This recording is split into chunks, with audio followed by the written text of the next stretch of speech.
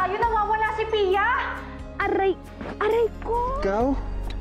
Alam mo, all this time, akala ko talaga mabait yung kliyente ni Daddy. Di pala. Kinabahan nga ako para kay Daddy. Padaan ka. Bro, you're not gonna believe this. Nakita ko ulit yung crush ko, bro. Pangatlong beses na. And guess what, bro? Nakuha ko yung number niya, oh. Positive po. Dumalaw po sa presinto si Pia. Sinong kasama niya? Kaibigan po ni Sophie at yung matandang lalaki.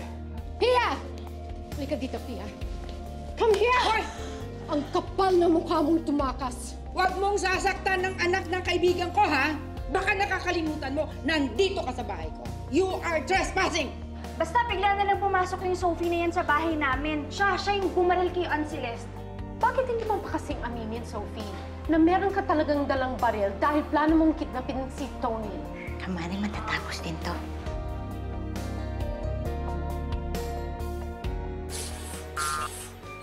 Uno, napadalaw ka. Wala, just checking on you. Ay, sit, please. Kamusta ka na? Ay, medyo problema lang kay Mami. Mahal na mahal mo talaga mami mo, no? Mahal na mahal.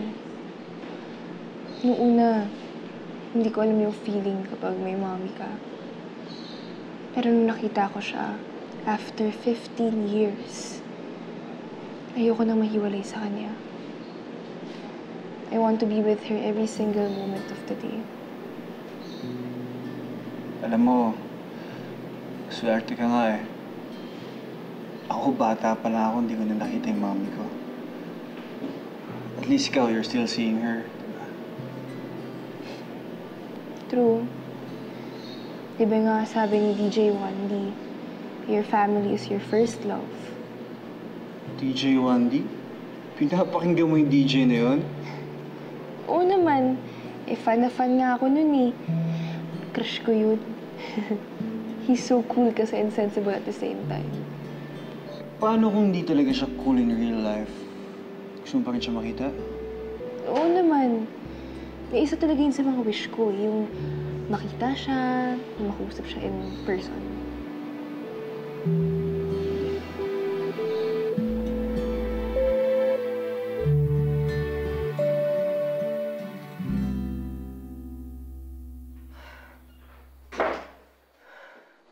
Oh, stress ka na naman, Ang. Chill ka lang. Ano, mainit na naman ba yung ulo mo dahil dun sa nangyari kanina sa fiscal's office? Eh, syempre! Sinira ng Jenny at Sophie na yan ang buong araw ko. Ipinagmumukha talaga nila sa harapan ko na magkakampi yung dalawa, ha? Sige. Well, let's see. Let's see kung sinong matatalo sa amin. If I were you, hindi ko na sila pagtutuunan ng pansin, no? Losers naman yung mga yun, eh. Sindakin mo lang, naduduwag na.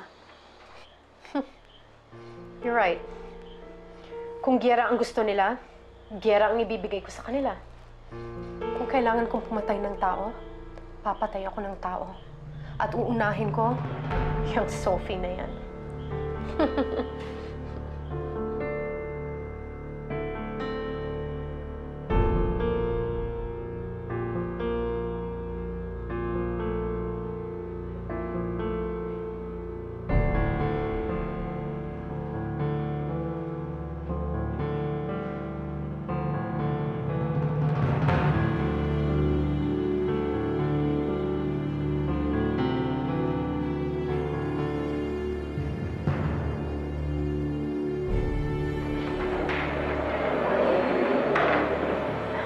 Anong ginagawa mo dito?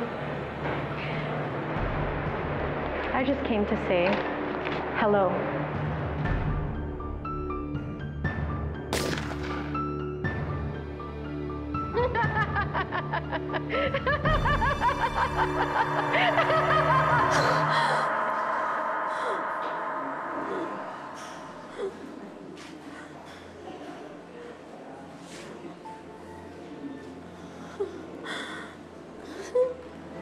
Salamat po. Salamat po. Salamat po. Diyos ko, ligtas ako.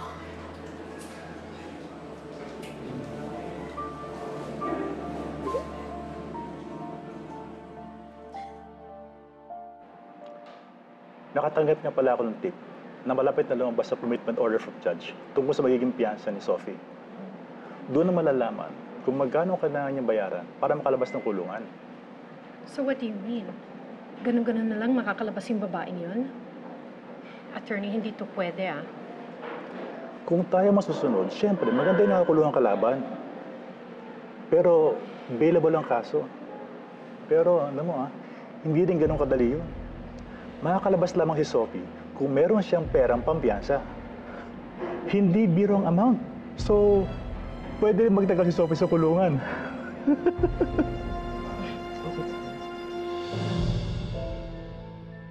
Alam mo, Alan, pangit ang utang ng utang. Kasi kahit na bata pa tayo, dapat matuto tayo mag-ipon. Sige, ito, tanongin kita.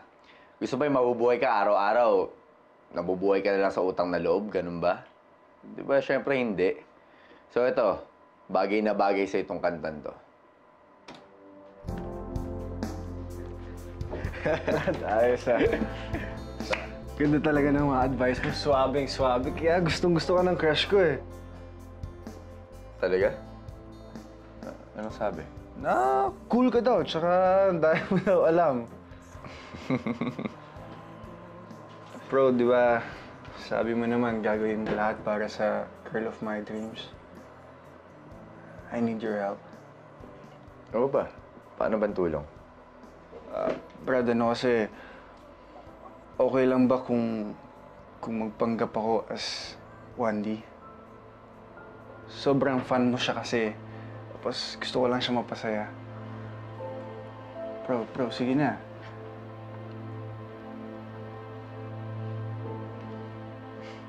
Sige, yun lang pala eh. Salamat, brother.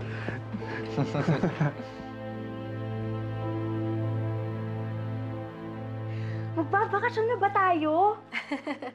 Better than bakasyon. I am planning for us to move to a country kung saan tayo magiging comfortable. In fairness. I love it. Wait lang. Paano naman pala ulit si Uncle Tony? Iiwan na natin siya? Of course! Hindi ko pinangarap na mag-alaga ng baldado buong buhay ko. Bahala siya sa buhay niya. May iwanan siya dito. Okay, I'm excited. So, I think I wanna choose Japan. Talaga? Yeah. Ako mas gusto kong New Zealand.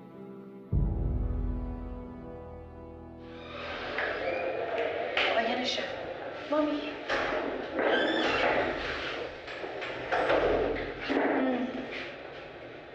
Mommy, dito po kayo. Kasama po natin ngayon si Attorney Fabinda, taga-Public Attorney's Office po siya. Siya po muna yung mag-handle ng case niyo, kasi hindi po kasi namin makontak yung dati niyong lawyer. Magandang umaga po. Dala ko na po yung kopya ng commitment order nyo. Pero may good news at bad news. Ang good news, pwede na kayo magpiyansa. After nun, makakalaya ka na, Sophie. Ano naman ho ang bad news? Ang bad news na pagdesisyonan ng mga judge ang babayaran nyo is 300,000. Saan naman tayo kukuha ng ganung kalaking halaga?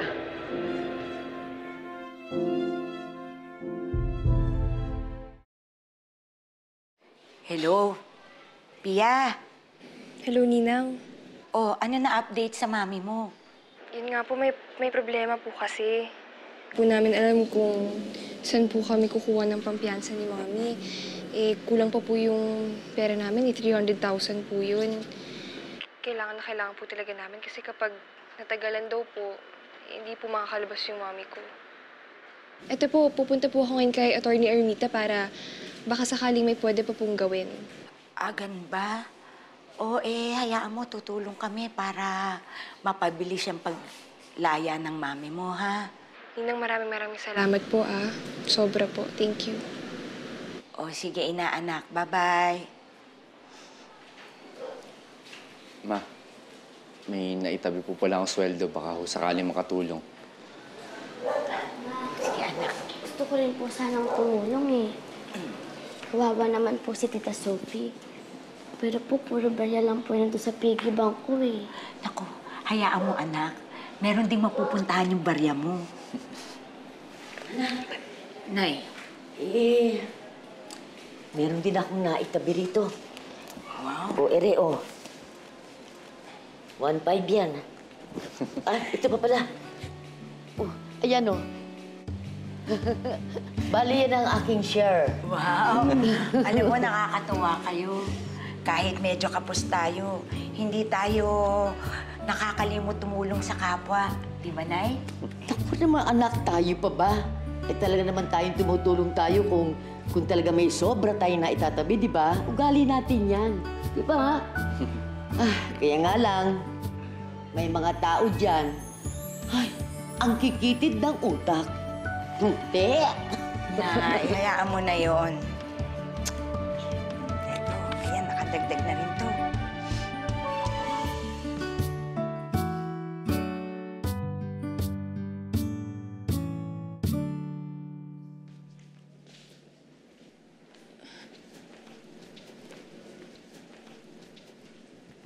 Uno! I'm surprised. Di ka naman nagsabing pupunta ka today. Wala. I'm just checking on you. Uy, sit. Alis ka ba? Saan punta? Actually, pupunta ako sa attorney ni Daddy, si Attorney Rita. Hindi naman kasi pwedeng nakastock lang ako sa bahay, doing nothing, di ba? Kaya, kikilos ako, kasi kasuhin ko yung case ng mommy ko. Well, if that's the case, samahan na kita. Hatid na kita. Diba, sabi ni Tita Rosa, dapat lagi kami kasama? I can be your bodyguard for today. Ano ba yung nakakainis? Yeah, napatawa kita. Basta promise me after, samahan mo, surprise ko. Surprise? Yeah, basta surprise. Tara na. Sige. Okay, sige, tara. Dito.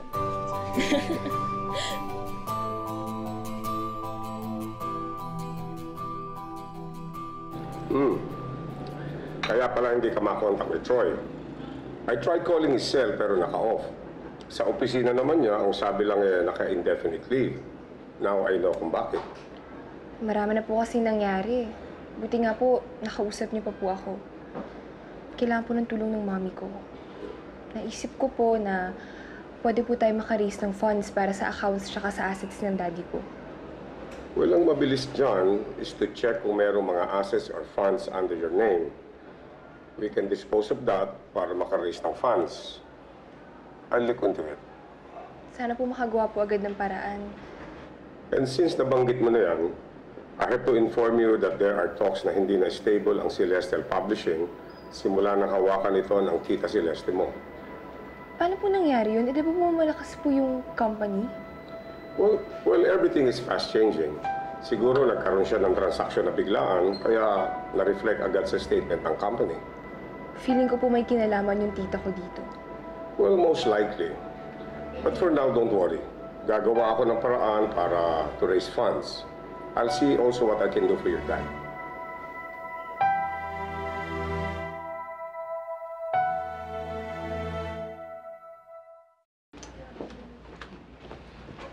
Pia, sorry kung pinagantay kita. Ba't pa tayo nandito sa Sky FM? Ano bang surprise to? Part pa ba to? Surprise nga eh. Malalaman mo mamaya. Basta, suot mo to, tapos susunod ka sa akin. Mag-blindfold tayo dito. Yup. Teka lang. So mo Sigurado ka ba? Okay. Uy, pag ako nadapa, Uno, ah. Hindi, alalayan kita. Baka naman dinadaya mo ako, ha? Hindi. Wala talaga ako nakikita, promise. Okay? Okay. Promise, ha? Okay. Sige. Okay, Lakad sige. tayo. Yan. Ingat. Okay. Kanan tayo, ha? Okay. Ayan. Papunta tayo sa pintuan. Oh, Yan. Ayan. Okay, diretso lang? Sige, diretso lang. Okay. Diretso lang. Basta magantay ka lang, malapit na. Kaya, kaliwa tayo, kaliwa. Okay.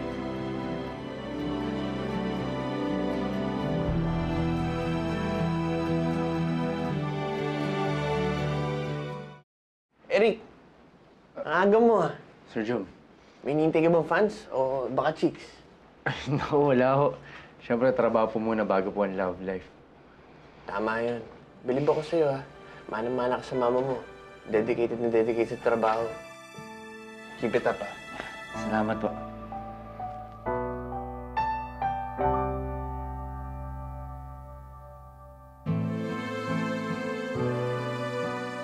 Pasensya na, Mari, ha. Wala kaming naipon para sa pangbiyansa mo. Pero sa totoo lang, nag-ambag-ambag kaming pamilya. Pero hindi talaga aabot, eh. Kami rin ni Papang, eh. Hindi pa makapag-raise ng ganung halaga.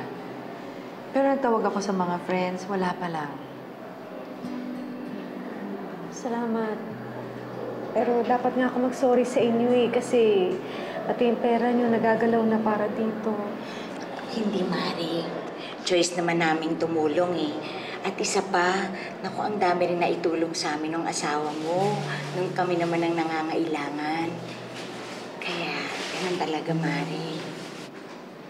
Tsaka ginagawa naman namin lahat para makalabas ka dito. Para maging masaya na kayo ni Pia. At syempre ni Tony. Oo, Mari. Tsaka alam mo, malay mo isang igla, pamaya wala ka na dito. Ganun lang naman ang buhay, Mari. Diba sabi nga dun sa radyo, push mo yan, te.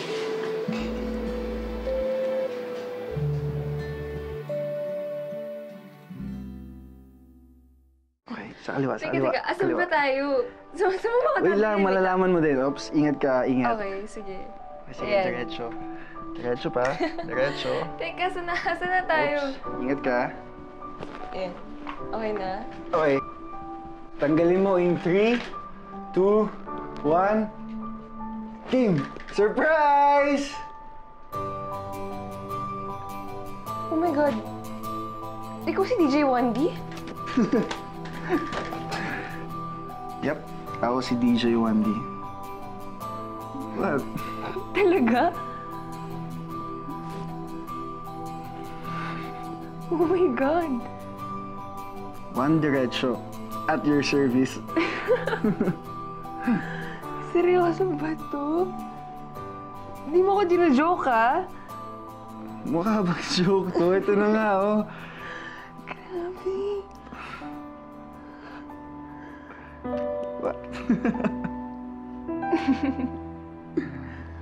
So, yeah. Ikaw pala, Pia. Ikaw ang crush ni Uno. Surprise ka ba? Oo, hindi ko ina-expect. Kasi ako na-surprise kita.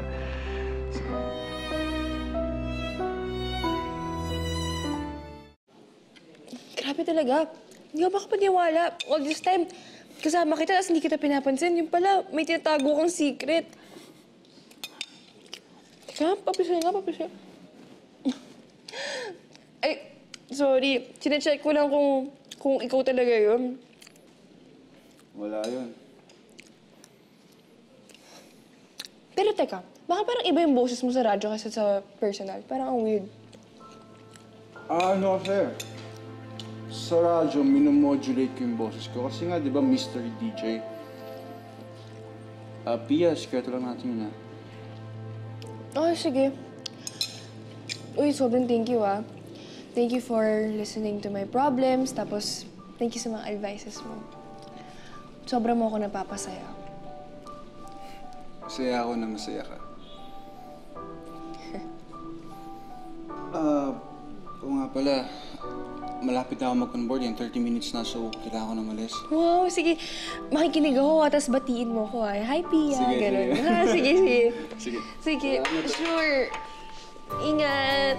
Thank you. Bye-bye. Nakita ko na naman yung magandang babae. Pwede ba ako tulungan? Okay lang ba kung magpanggap ako as 1D? Yun lang pala eh. Ako si DJ 1D. Talaga? Ba't ba kasi hindi ko naisip na sa Pia yun?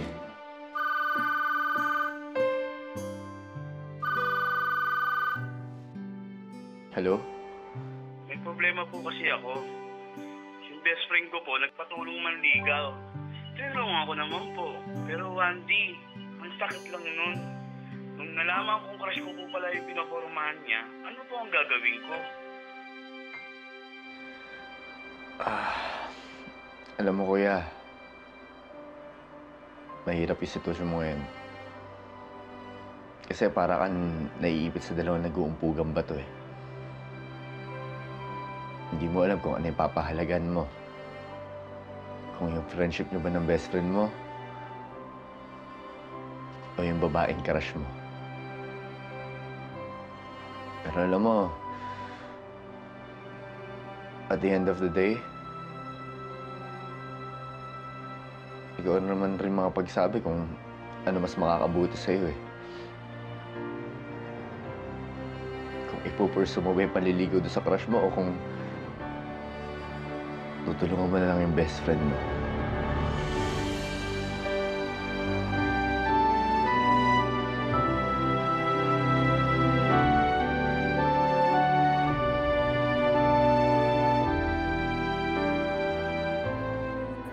Ano ba nangyayari sa'yo? Wala na po si Pia.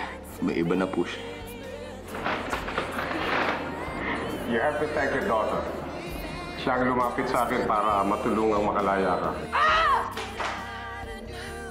Nakapag-bail lang siya, hindi pa siya panalo. Kaya pa natin ipanalo yung kaso sa korte. Nakalimutan mo na ata yung palagi mong sinasabi sa akin na hindi tayo dapat mag-alala hanggat nasa atin si Uncle Tony. Hi, Sese!